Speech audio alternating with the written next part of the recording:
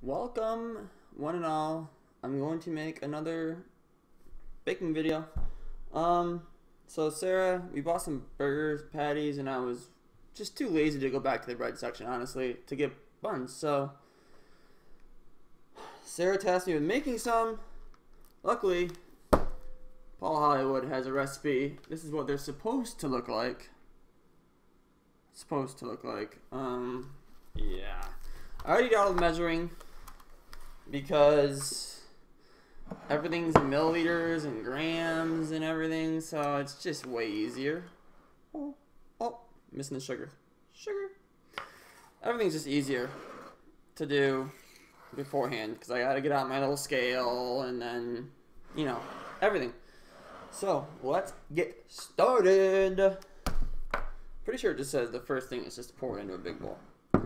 Now, I'll just get to that when I get to it. 500 grams. I almost didn't have a big enough bowl. Almost. Now, the key is to get this in here without dumping it everywhere. I don't know if I got a big enough. I got a big enough bowl. It'll be plenty big enough. Now, I'm doing this at the table, so hopefully the cat doesn't stop by. I did it the kind of last time. It was just awful. See, like, I need to do this. And you can even kind of see in the bowl. So, perfect. Add the salt to one side and the yeast to the other. Now, one of these is salt, one is sugar.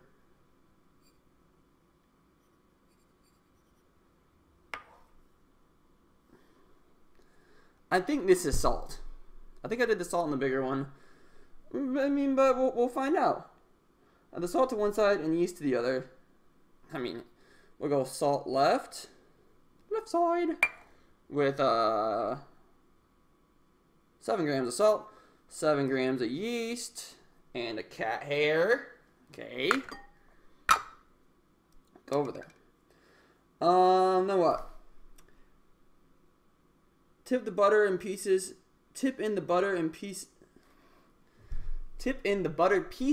and sugar. Now this is where it gets funky for me because this butter, it says small diced. Small dice?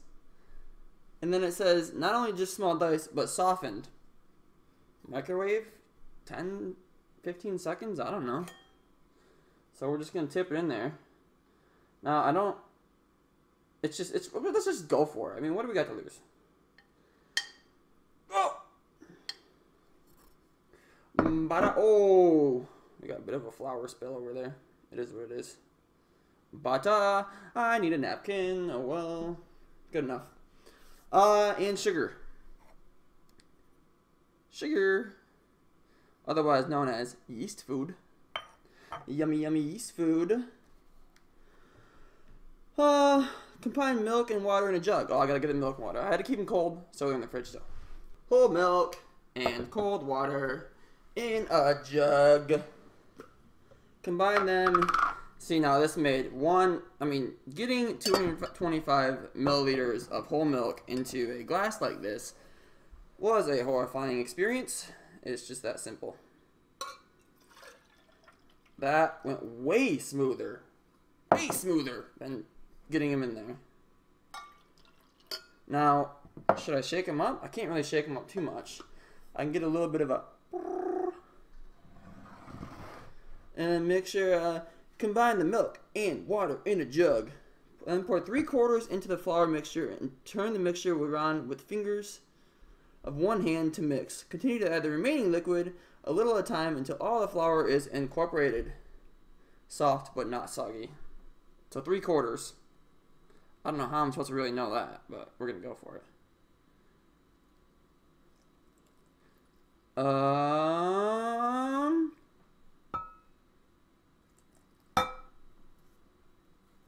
3/4. Fingers. So should I do left fingers? Don't do it to me. Don't do it to me.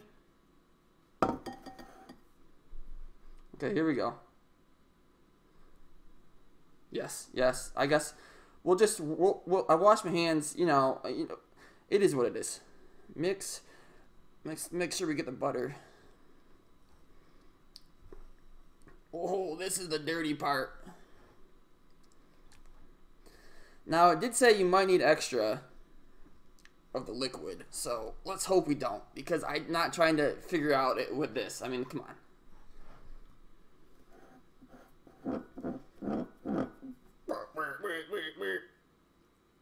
A little bit of extra juices.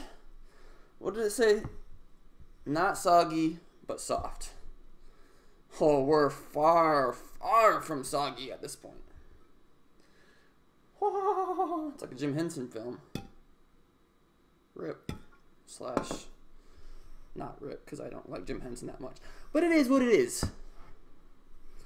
This shit freaked me out when I was a kid. I don't know how it wouldn't freak you out, but it is. We're going for the rest of it. We're not really. We didn't start with 3/4. I can promise you that. So we'll just go for it. I feel like if I got the rest of it in there, I'd be able to use my other fingers. Cause let's get it down in there. Okay, so that's all in there. Now we're going 2 hands. Now, took my ring and my bracelet off, so we should be able to get in there. Not worrying about getting stuff dirty. Oh yeah, it's coming together. Did I even say what I was making? Oh yeah, hamburger buns. I said that. Oh my god. Oh. I think I'm going to need more liquid. You may not need all the liquid, or you may need a little more, depending on the flour. And depending on if I actually did 500 grams. I think I did, but I don't know. Maybe not. I just gotta keep working it. Gotta stand up though. Oh yeah. I think I could probably use. It's coming together. I think I could probably. Well, I don't know actually. I don't want to put too much. I think I might do a splash more of each. Splash more milk, splash more water. I feel like the butter is incorporated well though. See, it's just a little not damp. So I'm gonna go get some more milk. Oh my god! And I'm gonna get this off my fingers. Ah! Bum bum bum bum bum bum. Boop. See, look at this. I mean, it's just immediately right down the side. Come on. Wee bit. That should be good. Oh, hopefully that didn't get it soggy.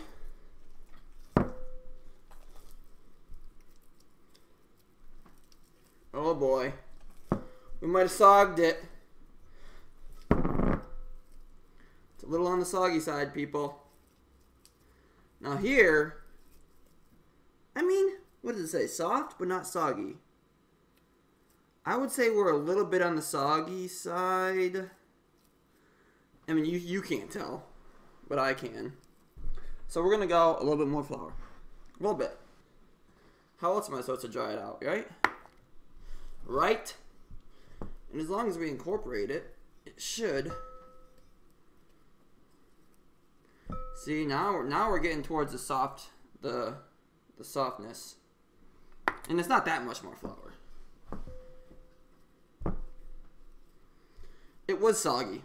It was certainly soggy before this. Oh yeah, we're shooting pieces everywhere. Okay, I think we got a good dough here. I think we got it soft. Dip the dough onto a lightly floured surface and knead for 5 to 10 minutes until smooth and elastic. Okay, let me go get that because I didn't prepare for that either. Botch job. Hopefully this isn't too big.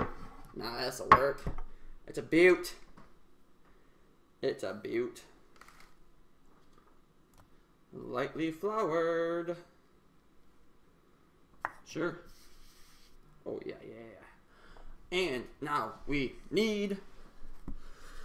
Oh, yeah. I guess this might dry it out, but maybe not. Oh, 5 to 10 minutes. Okay. We're definitely just going to have to cut this part out. Okay, I think we just about got it to where it wants to be. This is tip the dough. Nope. Place a lightly oiled bowl and cut. Place in a lightly oiled bowl, cover, and leave to rise for about an hour. Line 2 baking trays with baking paper. Well, it's the coronavirus. This lockdown's made me forget how to speak. Line 2 baking trays with baking parchment paper. Okay, so in we go, and we're going to cover for an hour. It is about 5 o'clock. I will see you in an hour. Okay, so the first batch very much was... Well, okay, so I didn't realize until after I saw it that it didn't rise very much, that I put regular yeast in it and not instant yeast. Okay, so then I was like, oh, I'll just remake it real quick. Well, I went to 4 different grocery stores. None of them had instant yeast thanks to the coronavirus. So I had to use the yeast and do some water. I had to, because you have to put the yeast with the sugar and the water, but then it's liquidy, so I had to substitute some of the water out, and then I had to add some in at the end. Anyways, we got the dough, and it rose pretty well, I think. I should be able to get 8 parts out of this. Should. It's also crazy thunderstorm. It's been like 4 hours since I started this. It says, tip the dough under a lightly floured surface. Need to knock out any air. Divide the dough into 8 equal pieces and shape into a smooth ball by placing it in a cage. What? Smooth ball by placing it in a cage formed by your cupped hand on the work surface and moving your hand around in a circular motion, rotating the ball rapidly. Like this. Yeah. Oh, okay. See, Sarah's always got it. Okay. Well, first of all, I need to know how much this thing weighs, so that's what this is for. Now, I didn't flour this, but I think we should be fine. We should be fine. Oh! It rose well. The first thing was a brick. I mean, we're talking mega brick. Mega brick. So we got our scale here. Woo! You can hear that rain now. It wasn't raining too bad until... So let's take this off milliliters. Let's go grams. That should be an okay way to tell here. Zero it out. Now we got to do some quick math here. 855 divided by 8. Let's go 106 grams ish. 106 grams ish. And then we're gonna roll it. 106 grams. Okay. I don't know how. I'm just gonna pull it, I guess, and we're gonna try to get it to 106 grams. Let's move this thing onto here. This thing onto here. Now we're gonna try to do. Okay, what are the chances? First grab, perfect. Sarah, I have one. I do. I'm gonna go get it. Oh, there it is. Sha-shing. Shoo. This is gonna make it hella easier. So let's get this back onto the surface here. We got not enough space, so that looks like 100. Sure. Let's see. Here we go.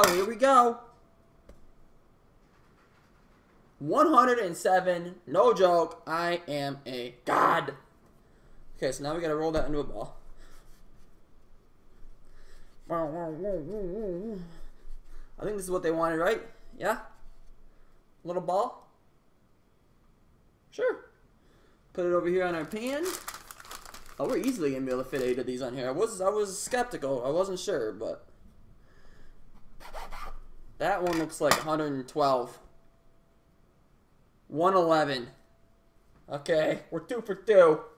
This one will just be a little bit bigger. This one just looks like trash, honestly. There, we'll do this one. Because that other one looks like doo-doo. Oh. Hey, you look like doo-doo. You said it first. Okay. Place each baking tray in a large, clean plastic bag and leave the rolls to prove until double in size. A large, clean plastic bag? A trash bag? What other kind of bag am I going to fit those in? I mean, look at this. It's huge. On the show they have proving bags. Well, I don't have a proving bag, do I? Cover it with a cloth. Yeah, I'll just cover it with a cloth and we'll let them double. And then we will pick it back up once they're proved. Okay, so let's say, I don't know if they've quite doubled, but they've gone up a little bit. They're definitely not perfect. I should have done a little bit of a boop, boop, boop, boop, boop, like I did with the bread, but we got our ovens preheated. We got to water and sesame seed them, and then they're in. They're in. Now, I probably should have done this. I don't even know if this is going to work. This should work, right? Oh, yeah, that worked. Oh, beautiful. I don't know how many sesame seeds to put on. Sure. Let's see here. 15 minutes and lower the temperature to 160 degrees Celsius. I have no idea what that is. 350 maybe? Another 5 to 10 minutes. So I'll pop them in. And when they're done cooking, I'll bring them back. Okay. Well, here's the final product. Oh, I don't think it looks that far off. Do you, sir? No, I think they look good. Yeah. I mean, they had like 1,000 pictures, probably, and they probably made it like 50 times, and I didn't have the right yeast, and I mean, I guess I shouldn't say that they're not uniform, but I think we're gonna cut one and see how it looks. They smell wonderful, I'll tell you that much. Which one should we cut, Sarah? I don't know. Whichever one. Whichever one. Whichever one. Let's cut this ugly duckling over here. They're not very heavy, I don't think. Huh? Let's see. It's obviously got to cool more.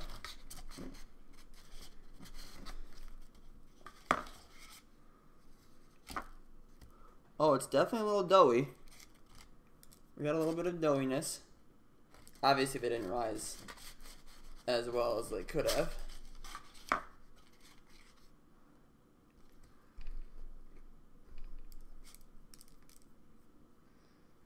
Not bad. I think it's definitely the flour, though.